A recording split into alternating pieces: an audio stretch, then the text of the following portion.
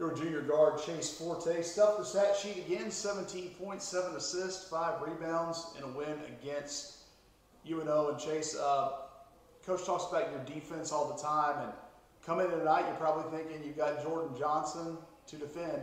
No Jordan Johnson. How much does that change the scout against a team like New Orleans? First of all, I want to thank my Lord and Savior Jesus Christ for making me play better. Like it was a tough beginning to the season. I'm starting to pick it up. But to answer your question, I feel like I came out a little lackadaisical because of that. I was expecting to guard Jordan Johnson, and that didn't happen. So I kind of took like a foot off the gas a little bit. So I feel like that was my fault, but we picked it up and we got the dub.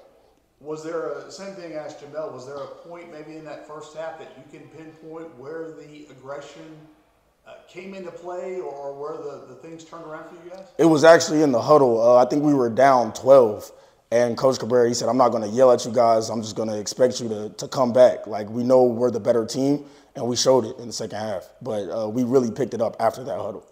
Sign of growth from this team then? Yes, sir. Just like Commerce, like, we're starting to answer the bell when adversity hits. We didn't do that at the beginning of the season, but we're starting to learn how to do that.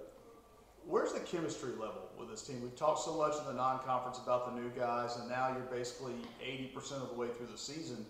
Do you feel this team is gelled from a chemistry standpoint? For sure. I definitely feel like we gelled from the beginning of the season till now. I mean, we're obviously playing better. We have wins. Like, we started off the season not winning a Division I game, so we're definitely gelling. What does it say?